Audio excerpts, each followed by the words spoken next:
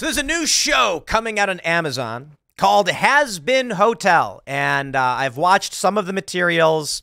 I've watched a little bit of the pilot episode. It's got 92 million views on YouTube, and it's generating some buzz because more religious individuals, I'm not saying every single person, but there's some controversy around the premise of the show. That is to say, the show venerates demons. It actually uses a premise based in religious Abrahamic biblical teachings, corrupts them, as a lot of modern things do, and basically creates this premise where Lucifer was a playful trickster who was thrown out of heaven because he just wanted to have a good time, but the angels wanted order. So they cast him out, and then, Lucifer goes down to Lilith. Yeah, Lilith, not Eve. Lilith, the first wife of Adam. Lilith, of course, was cast out because she would not listen to the man. That's literally what they say. And then Lucifer is like, here's knowledge. And they become demons. And then, heaven's all pissed off. And so the show is, I would say, a corruption of biblical teaching. That's an obvious thing. It's a fictionalized show that uses biblical teaching to create characters, casts many demons in positive lights. But I think we should break down what this show is, because I find all of it very interesting. This show is not generating some kind of mass right-wing controversy or anything like that. There's not a bunch of Christians and Catholics condemning it.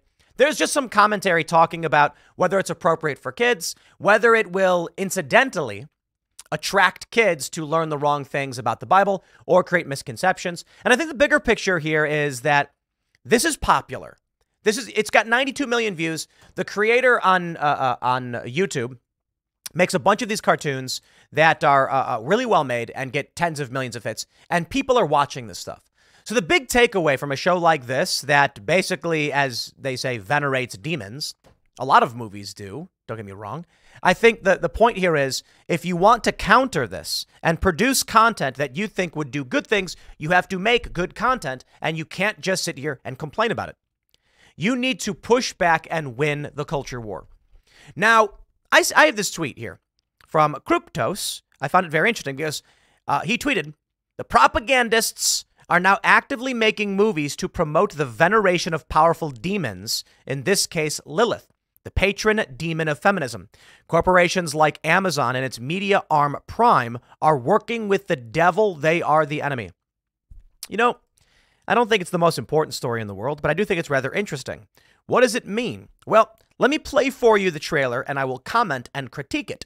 But I will start off by saying, Sound of Freedom is not only available on Prime, it is actively promoted on Prime. So I was at it was a hotel or something. It might have been an Airbnb. I think it was a hotel.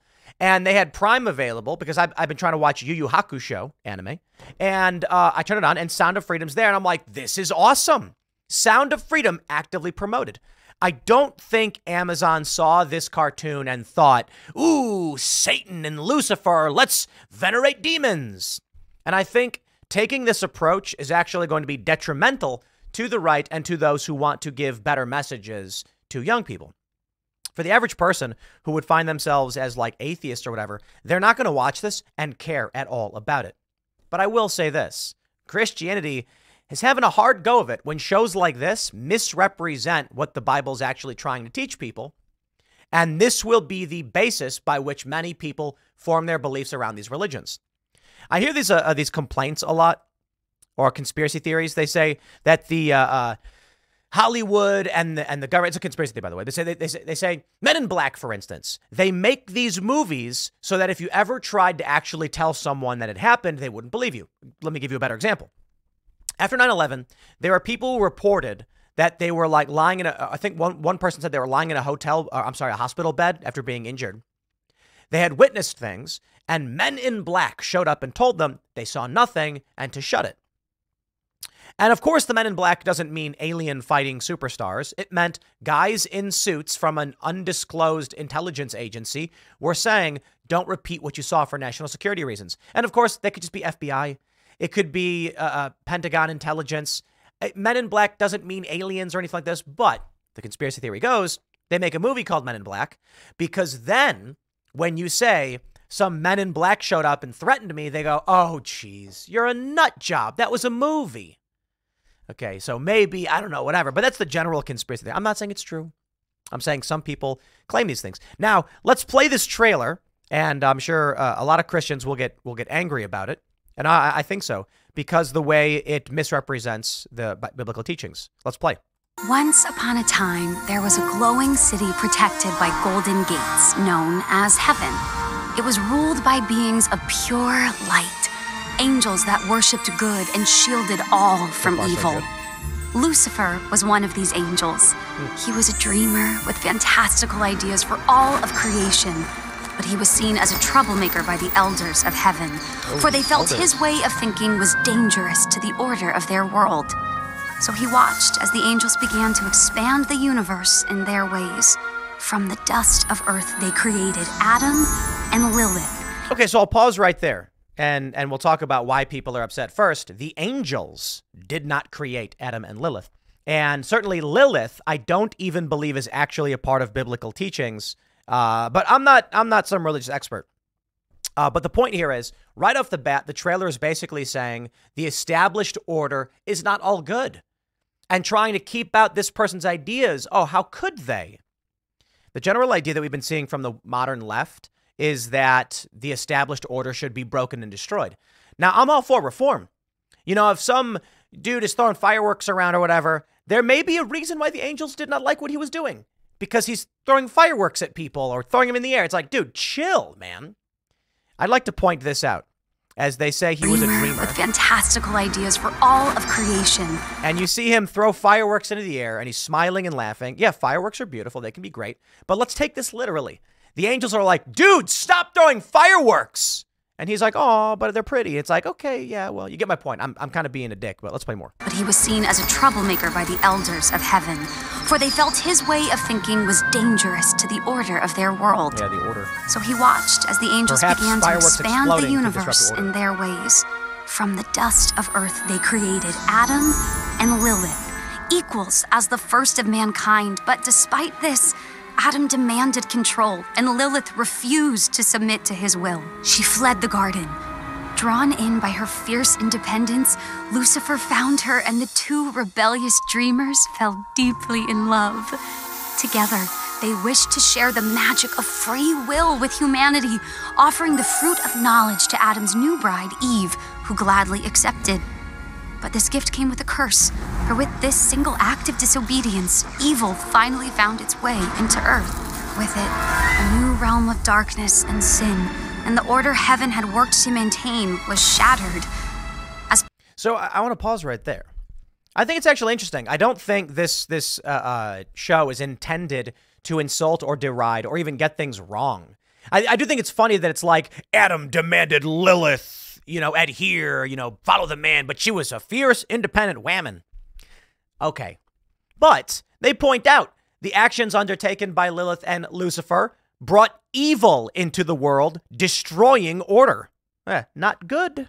Punishment for their reckless act, heaven cast Lucifer and his love into the dark pit he had created, never allowing him to see the good that came from humanity, only the cruel and the wicked.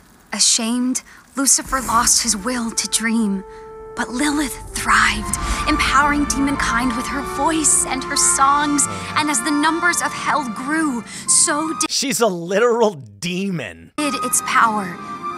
Threatened by this, heaven made a truly heartless decision, that every year they would send down an army, an extermination, to ensure hell and its sinners could never rise against them. But Lilith's hope remained, and her dream was passed down to their precious daughter, the princess of hell. Don't worry, Mom. I'll make you proud. And so basically the premise of the show is that, what did it do? The premise of the show is that she's trying to reform all of these sinners so that they will not be exterminated by heaven. And there's a lot there. There's a lot there in that premise that has people upset. But there are some really funny posts that I can read about this. So the first thing I want to say, when I saw a post like this and I see people talking about this new show, it's coming out, I think, tomorrow. My first response is, yeah, I don't care all that much. You want to make a show where you've got like a Satan worshiping feminist or whatever. I'm not saying that's what the show is, but you want to do that, like, okay, fine, I'm not going to watch it. But you pop over to their YouTube channel, and certainly a lot of people do.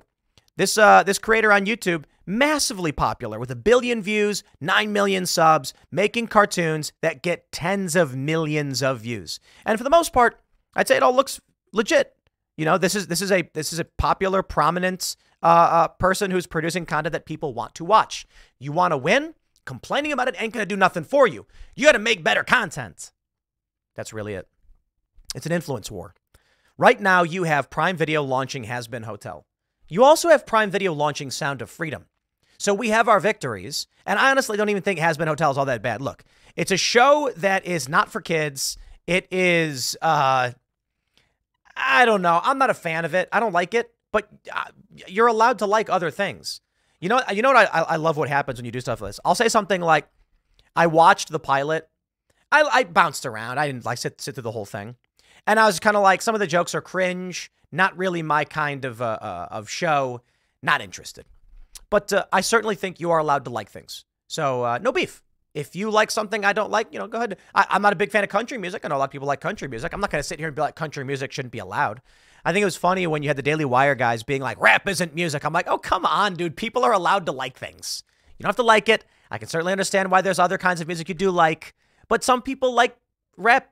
I think there's some good rap. I mean, take a look. You know what's a great song is Handlebars. Do you know that song? That's a rap song. And it's thought-provoking. It's interesting. And they have the BLM fist as the bad guys in the music video. But that's my point. We got to win a culture war. It means we have to be persuasive and produce good culture.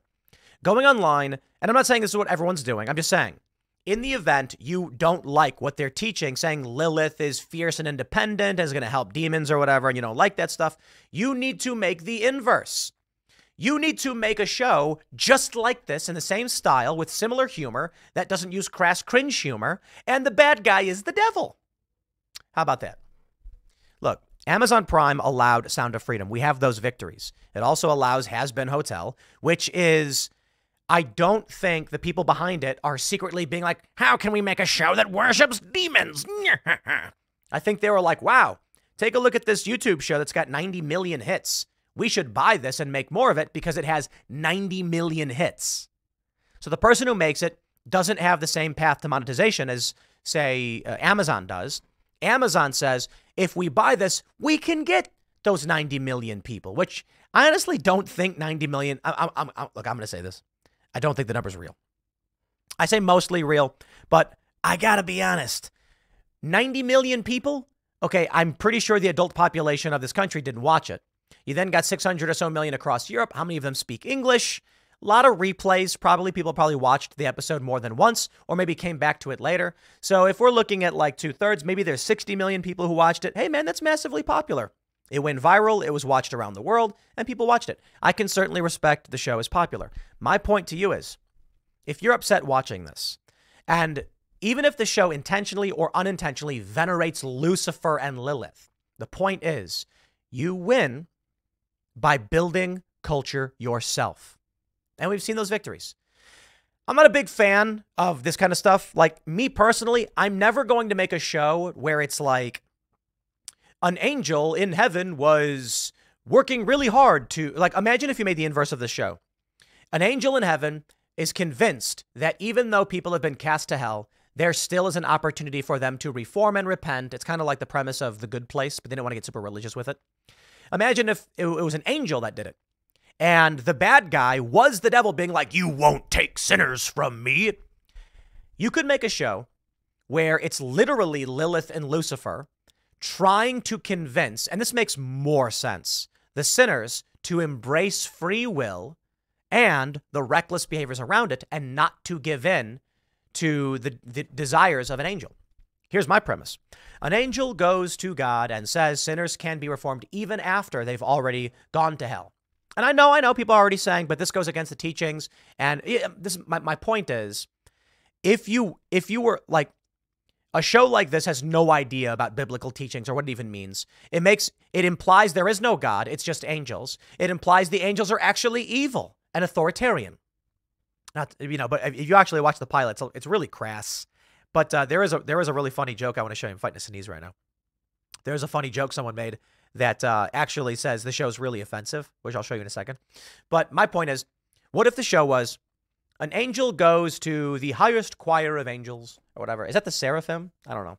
Don't know enough about that stuff. All I did was see Dogma one time. And he says, I know that we've cast many of these sinners to hell, but I truly believe that some of them can be repented. They have an eternity to do so. And the angels are like Lucifer, Satan, whatever. They'll never allow you to take sinners from his domain. And so the bad guy is the devil, right? You could do it that way. I'm just saying, make culture, make content. And I think it's silly that people get all worked up about this stuff. I do think it's kind of funny, to be honest. But there was one really funny post that I want to point out. I don't know if I have it pulled up. Do I have it pulled up here? Captain Criticized said, what I like most about Hell of a Boss / Hazbin Hotel, Hell of a Boss is another show, is that it's secretly based by confirming that gays go to hell. Oh, jeez, dude. So actually, the show is deeply offensive. And the reason why the show is offensive is because, yeah, a component of it is that the people in hell, like, they're gay. And one of the characters in the pilot or whatever offers to engage in gay sex. And it's like, are you trying to imply that that puts them in hell? They do. I think there's something interesting here. This is separation of a generation from their Christian roots. So they understand these things. They hold these ideas, but when they express them, they come out broken. Let me give you a better example. I was listening to some music. Listen to music. Listen to hit songs, and you'll notice they say things like dying. How about this? The Freshman. We never thought we would die for these sins. Sins, I know, goes back to ancient Rome and the idea of wrong and bad. But sins in an American context from a Christian nation has to do with sin, a Christian concept. And it is still deeply ingrained in our views of the world, the idea of committing a sin, a bad act. I know it can predate, much of these ideas do predate Christianity specifically, but for a Christian nation that overwhelmingly viewed sin in the context of religion, that's my point. So you take a look at this, and when they make a show about going to hell, whether they realize it or not, whether they're trying to be offensive or not, they put gay people in hell. And the premise is, this is where people go down. Now think about what that means. The guy in hell who offers to engage in gay activities, I'm not going to read too much into that, try to keep it family friendly.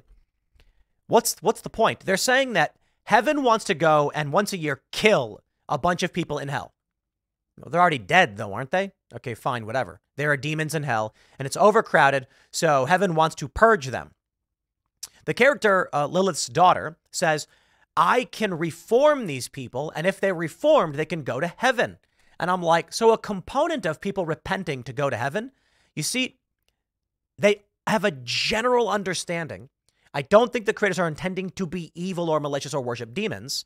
And I think the reason they put gay people in hell is because in their worldview, they are detached from Christian moral tradition, but it's still threaded into their psyche. So, of course, they put a bunch of gay people in hell. I am not saying gay people go to hell or should. I am saying they think it. And it's kind of an interesting Freudian slip, I guess, in making a show where they would do something like that. And at the same time, making the premise be, even though it is a corruption of biblical teaching, that you can repent and go to heaven. Now, I am not a biblical scholar. I am not going to sit here and tell you about, I don't know about this stuff. I can only tell you that I find it interesting. There is concern about a show like this. And the only thing I personally care about is, well, I do care about the fracturing of moral tradition to a great degree.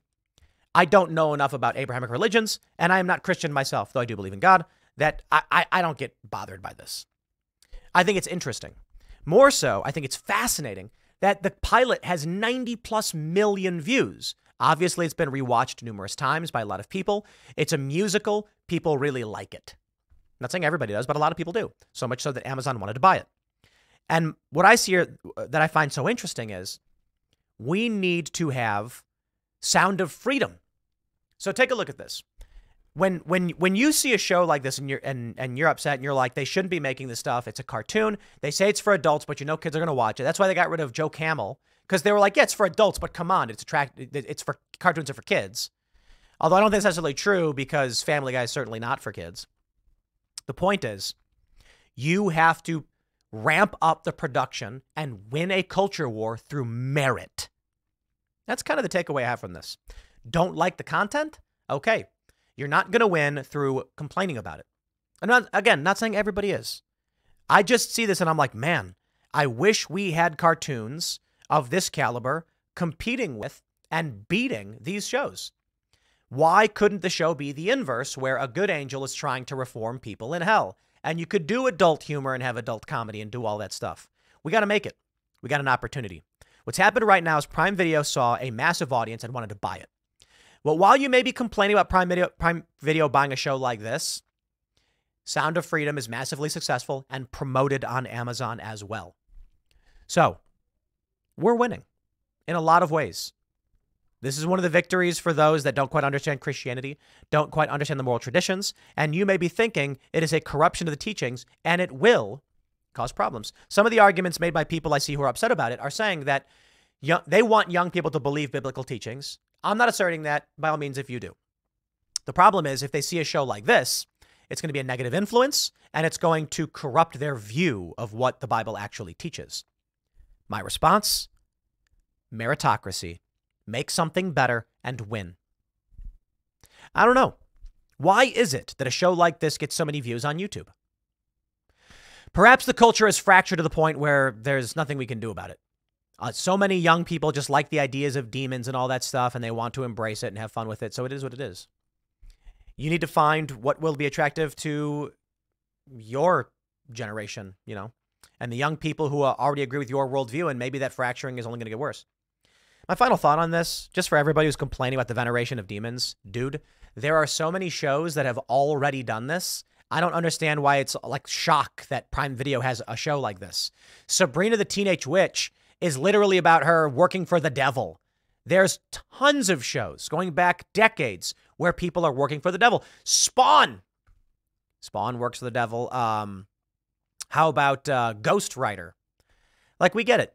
I think, how about Etrigan? He's a demon, and it's DC Comics. There's tons of stuff like this throughout all of our media. If you want to win, you need to make stuff. I'll leave it there. Next segment is coming up at 6 p.m. on this channel. Thanks for hanging out, and I'll see you all then.